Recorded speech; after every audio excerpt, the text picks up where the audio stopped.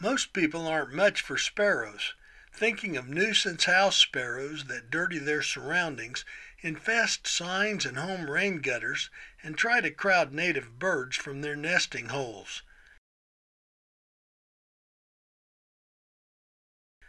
House sparrows are introduced European invasives that don't belong here, though they're abundant and familiar to all.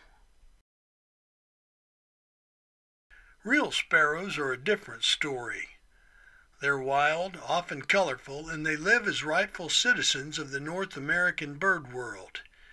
And for those who watch, especially in winter, they can enrich a birding experience.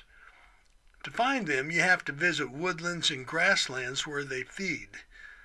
Some may also visit home bird feeders, though they seem more comfortable scratching through seeds on the ground.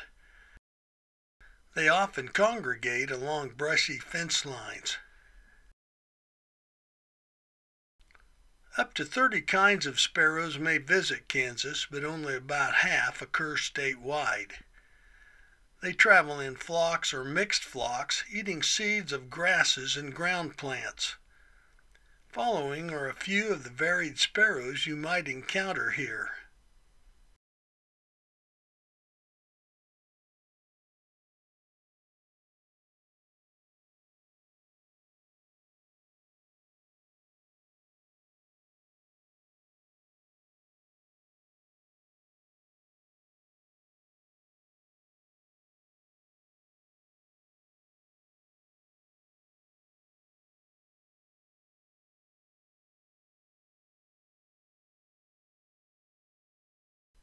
There's more to sparrows than first meets the eye.